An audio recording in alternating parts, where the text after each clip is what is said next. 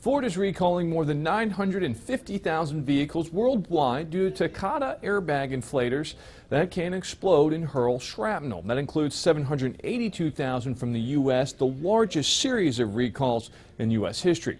They also include the 2010 Ford Edge and Lincoln MKX, the 2010 and 2011 Ford Ranger, the 2010 to 2012 Ford Fusion and Lincoln MKZ, the 2010 and 2011 Mercury Milan, and 2010 to 2014 Ford Mustang. At least 23 people have been killed worldwide by the inflators. Takata recalls are being phased in through 2020. Matt Yurus for CBS 11 News.